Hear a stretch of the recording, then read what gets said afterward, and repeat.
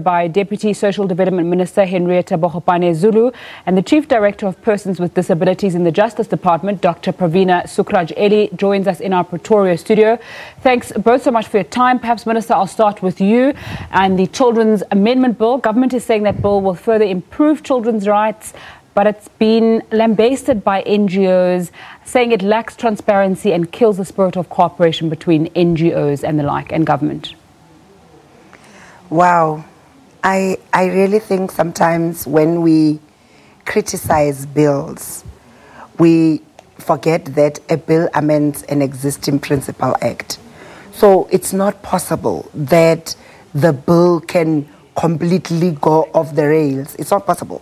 So I'm not sure which NGOs are complaining, but I think they are complaining beforehand because it's a bill, it's going to be in Parliament, and there will be public hearings, and whatever it is that NGOs are unhappy about, they'll have an opportunity to raise. So we are amending the Principal Act to improve services to children, not to take away what is already there, but it's an administrative amendment. It's technical amendment. There's nothing to do with the actual content. We'll go into the bill a little bit more later. I'd like to bring in our second guest who's standing by in Pretoria, Dr. Praveena. Thanks so much for your time on SABC News tonight. I'd like to ask you to perhaps begin by sharing your story and then giving us an oversight of how legislation in South Africa is trying to protect specifically children with disabilities. Thank you for having me. I just want to say that we are working very hard, and we currently have various acts ranging from the Children's Act, and then the act that is holistic is PERPUDA, that actually ensures that persons with disabilities and children with disabilities are ensured reasonable accommodation and are protected from unfair discrimination in the country. What we're trying to do currently is we want to try and bring about regulations under PERPUDA so that we could have a code of practice that would ensure that when persons with disabilities, especially victims with disabilities, come to court, that they are able to apply for reasonable accommodations so that they actually are not exposed to secondary victimization and secondary traumatization when they come to access our courts and the justice system. Mm-hmm. We're hearing about the legislation, Minister, and the frameworks that are there to try and ensure that people have adequate rights. There's a sense that the legislation is not the problem, it's the implementation, and social workers in South Africa being very overwhelmed. And one of the examples is the foster care grant issue as an example of how South Africa has the right legislation, but not quite the right capacity to fulfill the legislation. That is exactly why we are amending the Children's Act. When I said administratively, the current foster care system requires a child to appear before the court, which has a padlock, and the child can't appear before the children's court without a social work report. We are unblocking that system, and we are saying a lot of South Africans take in children. Half the time they cannot afford to look after them, but they take them in. Therefore, children, the foster care system must be unblocked so that children don't have to go to court, don't require a court order. Because for us to pay a social grant, for an example, a foster care grant, we are not going to pay it unless you have a court order. And that court order must be renewed every 2 years. We are removing that. That is why I'm a bit surprised that which NGO that provides services to children would not want that administrative blockage unblocked. Yes, we don't have. We have the capacity. We have 8,000 unemployed social workers. As a department, we need to unblock that. But at the moment, it's true. Our social workers are overwhelmed. We have a lot of them that are unemployed. We need to work the system. And what Cabinet said to us was, make sure that you bring the white paper on welfare services so that it's properly costed, and we are able to make sure that, for example, the Children's Act requires 65,000 social workers. As a country, we need to be able to do that. So all of what the amendments of the bill we are talking about It's precisely to look at the areas where there are blockages, because we're still unblocking and ensuring that social workers get employed, so that in the meantime we don't compromise the protection of children. Mm-hmm. Doctor, we're hearing from Minister Angie Motshekga that there's at least 500,000 children with disabilities who don't have access to schooling. How is legislation going to be able to stop what seems like a massive crisis like that? This is clearly a huge problem in South Africa, and it's actually a huge problem in Africa and throughout the world as well.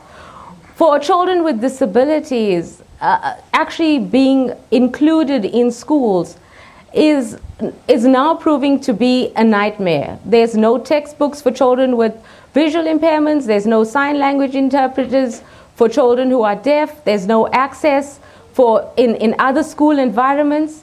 And although we're trying to promote inclusive education, clearly we are failing in that schools are not able or not willing to take children in with disabilities and then accommodate them and provide them with a quality, equitable education.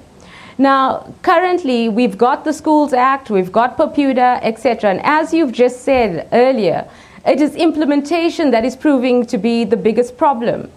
And it's actually a change in the entire attitudes of our Department of Education, in the sense that we need to ensure that our teachers and our frontline staff are sensitized to the needs of children with disabilities.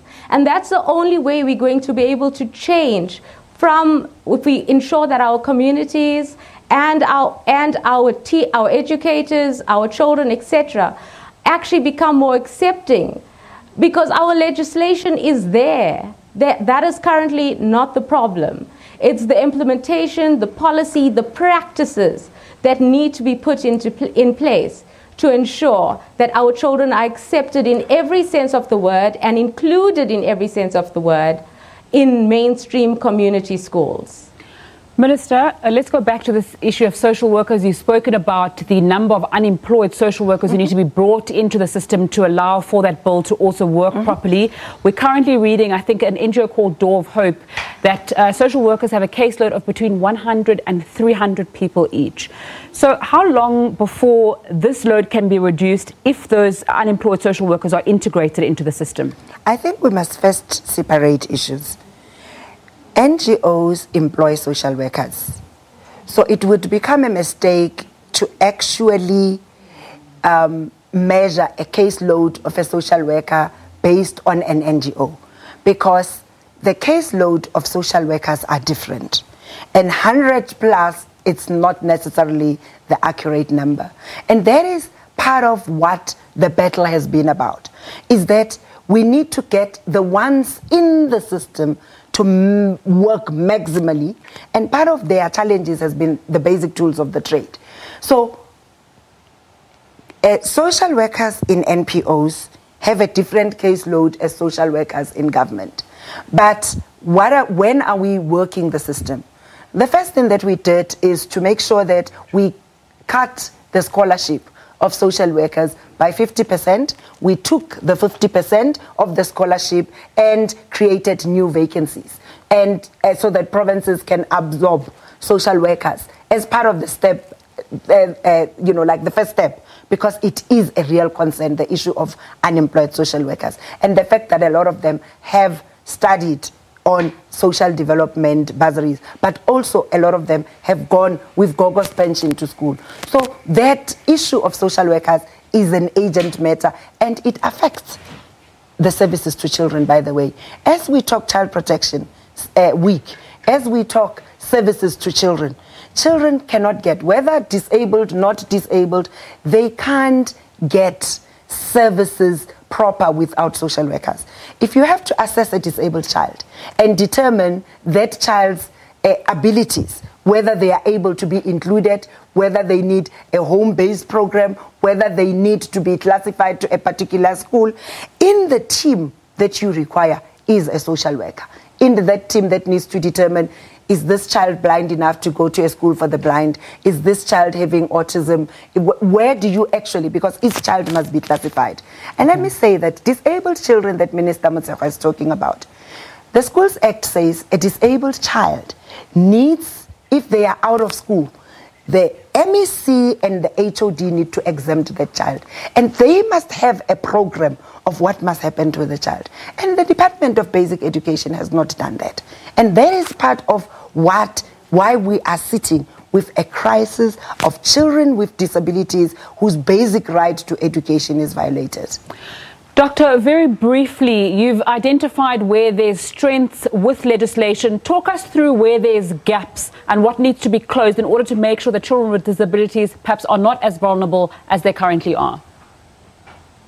Okay, currently we have a huge problem with our law of evidence, in the sense that when it comes to the gathering of evidence, when it comes to presenting of that evidence in court, and then when it comes to attaching probative value, weight to that evidence by the judicial officer, that is clearly currently a gap that we have. I mean, just to give you an example, we still have identity parades for a victim of rape to identify their perpetrator.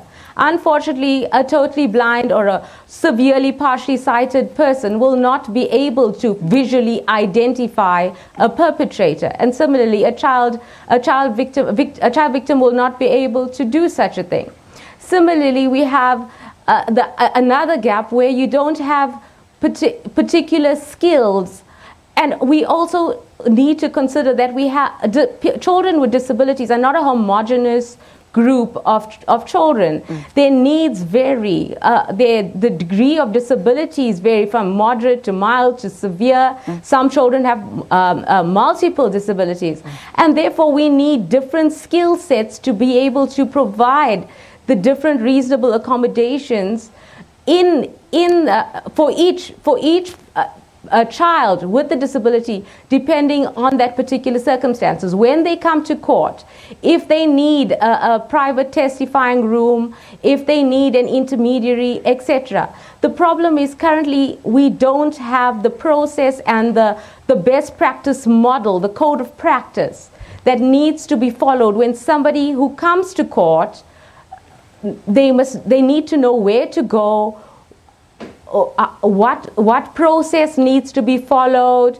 They need our prosecutors, our judiciary, our clerks, etc. need to know what to do. If somebody requires a sign language interpreter, if somebody requires an intermediary, where it becomes a bit complicated, and somebody requires, for example, alternative augmentative communication.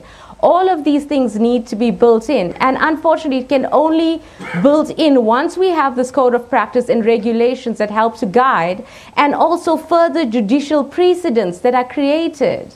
Because without judicial precedent, we don't have any sort of reliance to be able to proceed. We need catalyst cases in place so that in future, children with disabilities and the rights of children with disabilities can be protected using our courts. Thanks both so much for your time. That was Deputy Minister of Social Development Hendrietta Bogopane Zulu in our Johannesburg studio, and Chief Director of Persons with Disabilities in the Department of Justice and Constitutional Development, Dr. Praveena Sukhraj-Ely in our Pretoria studios. Stephen, it's over to you.